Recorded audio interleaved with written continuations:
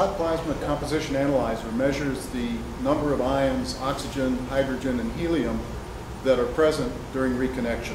And what this shows is the schematic of reconnection. These are magnetic field lines. These are currents flowing out of the board. And these two arrows here and here show the relative scale sizes of the oxygen ions and the hydrogen ions, and you can see they're very different from each other. And they affect composition of the operation of the reconnection in very different ways. During the process of reconnection, the ions flow in from above and from below, and during reconnection they're accelerated and energized and flow out to the left and to the right.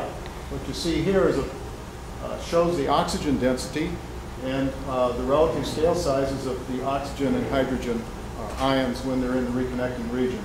The difference in sizes means that the oxygen decouples from the magnetic field sooner than the hydrogen does, and the ions are separated as they go out to left and right. A hot plasma composition analyzer is what we use on MMS to measure the composition of the ions in reconnection. This is a schematic diagram of the hot plasma composition analyzer. Ions are entering from the left during reconnection.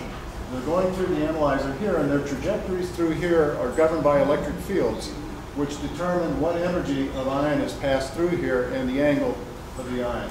Once they get through there, they enter a time of flight region, and here we measure the velocity of the ions, and since we know their energy and we know their velocity, we can compute the mass per charge of the ions very easily.